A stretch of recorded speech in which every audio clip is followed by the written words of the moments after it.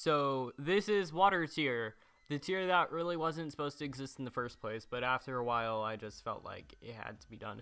So this just came about because there were 2 characters in high tier and 1 character in mid tier, but then after looking at it, I found all 3 were pretty similar, but it was kind of confusing because all 3 of them kind of fit into high and mid tier, and it was kind of hard to decide between them, so I just decided to make a tier in the middle and just say that's good enough. But even then, it's like I feel like they could be mid or high tier, so you can basically think of this as like a tier in between mid and high, but I don't know, it's more of like they're mid, in between mid and high all at the same time. It's kind of a weird thing, I don't know. Anyways, the characters that are in water tier are, well, the 3 water characters that I haven't placed yet, which are Ruto, King Daphnis, and Marin. So all 3 of them, they're basically really good, solid characters in general. The thing that holds them back is that they're a water element, and water element is really trash in this game. If they were basically any other element, they would have just been put into high without a second thought. They would be considered for mid, but it's just water is that terrible that it can just run characters like that, sadly. So anyways, just on to the first character, which is Ruto. Between all 3 characters, Ruto is kind of the middle one. King Daphnis is more speed focused, and Marin is more power focused. While, yeah, Ruto is kind of fast and can put out quite a bit of damage.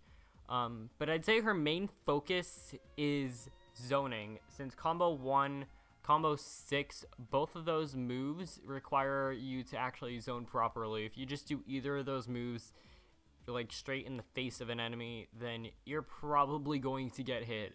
And that's kind of the thing about Ruto, is that if you space stuff properly, you will never get hit. But if you just try to go in the face of everything and hit them, then you're gonna take a lot of damage, and she's not gonna be very fun to play. Of course, you could also just spam combo 3, since that's immune to almost every attack in the game. Not quite every attack, but almost every attack. And then against giant bosses, she just destroys all of them even without hasty attacks, and since this is a hasty tier list, that's just basically overkill. And for killing smaller enemies, yeah, combo 6 is wonderful. And I guess you could do combo 3 as well. That one's like okay as well. And then 1v1, combo 2 to combo 6 is basically guaranteed. The only problem is if something is running up behind you and hits you, because you can't stop the combo ever, because then it's not combo anymore. But, so yeah, just be aware of that. And also in 1v1, the thing you need to do is be really far away and just spam combo 1 so whenever you have it full, because that does a ton of damage, and it just helps you space out so you don't take much damage either, which is just all around good.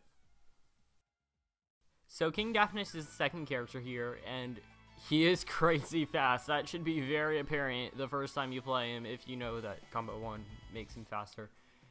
Hasty on him really isn't optimal, but I do it anyways because I'm weird and want hasty on everything, so just ignore me.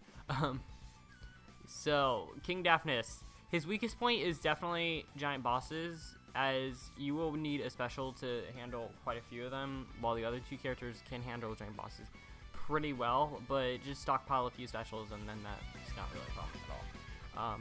For mobs, basically combo 4, 6, both of those just take out entire keeps, so use those moves often.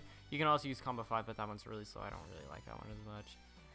For 1v1, combos 2 and 3 are both launchers, and just combo 6 does like nice damage. Combo 4 just spreads out everything around you so that you don't get hit as much. So if you just are like in a pack of like 3 Lizafos and you just need to combo 4 to just get them away from you and just say stop touching me, and spread them out, then that's a really good thing that you can do. And then combo 5, just can't make combo 5. Safety, he's probably the safest of the 3 just because he's so fast that you're basically not gonna get hit very often. He doesn't have invincibility on anything, but that's not really a problem for like, you can attack like probably like 4 times a second. So yeah, you're fine with him. And also, like I said, a lot of his attacks hit around him, especially combo 4. Biggest worry for him is damage, which he just doesn't really put out enough of. But still, if you just keep hitting something, it'll die eventually. And I mean, they're not really going to be able to do anything to you, so I think that's fine. Just maybe time, maybe a little pressed, but also since you take care of taking keep so fast, then yeah, he's a really solid choice. So Marin's the third character in Water tier, and she's more comparable to Rudo than King Daphnis, as she does more damage and she's not as fast, kind of similar to Rudo. She has a clear aspect on spacing properly, but Marin kind of gets more in the face of enemies than Rudo, and also she just does more damage as well. So for clearing out keeps, combo 6 just destroys them. That's pretty easy. Combo 5 is pretty good as well. For 1v1, combo 2 is like a kind of good launcher, and you can kind of combo into other things, not that reliably though. Combo 1, if it's full, does a lot of damage, but you have to space it properly. And you can also spam combo 6 to just keep whatever you're fighting away from you for the safest route possible for killing an enemy. But again, that might take a while to actually kill the enemy since it's combo 6, so you have to go through quite a bit of the chain, and then combo 6 itself isn't really fast even with hasty. Against giant bosses, combo 5 does a ton of damage to giant bosses, so she's in between Rudo and Daphnis in that aspect. So yeah, that's very good.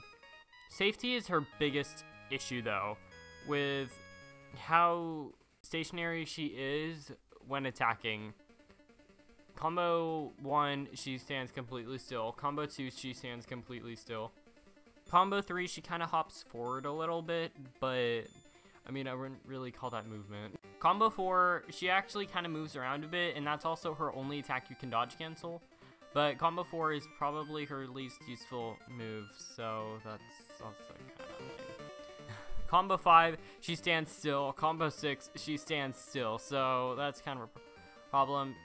So safety is definitely her biggest problem, and it's the biggest problem out of all three of these. She was the one that was originally in mid-tier, but I feel like she's just so solid at everything else, and if you do play safely enough, that she is definitely a high tier, and she can just dominate maps. It's just safety is the big thing you have to focus on when playing her. So I know people are going to ask, wait, which one's the best of the three? Because I know I said Daphnis in that one video like a year ago, and who I think it still is. And really, it's just whichever one of these three you play best with. Again, like I said earlier, if you're playing on the Wii U version, hopefully that's Rudo. But yeah, I just feel like I personally do the best with Daphnis, and I think that was like kind of back then. I just thought he was better since I didn't really try Rudo that much. It's kind of just whatever you do best with. If you do best with Marin, then she's the best for you, go for it. That's really all there is to it. So why Water actually just messes up these characters so bad is because Water is super effective against so few enemies. In the Wii U version, the captains, only Darunia and Volga are weak to Water. And Volga has no invincibility after recovering, so you can just infinite him with basically anything. So being weak to water isn't even that big of a deal for him. Darunia is like the only one that being weak to water actually means anything, and it's Darunia. How often do you actually see him? Which is kind of a problem.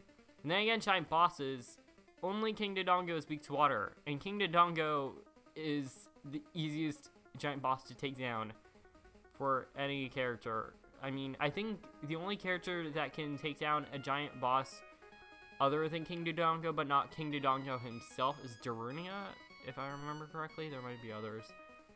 But yeah, King Dodongo, he stays down forever, so if they can take down any giant boss, it's basically going to be King Dodongo, so the water effect doesn't really help in that sense either. And then the water bubbles around characters' heads, that can ruin combos, which is basically a huge problem for King Daphnis. So you want to try to avoid using moves that apply the water effects, like combo 3. Yeah, water is just really mediocre, and I really wish it was better, but I mean, no other element has like this many problems. Like the only other element with like problems is like lightning, if you put lightning plus on that weapon, but that's just a skill. Just don't use that skill, the end, and then you're fixed. So water characters, sad for him.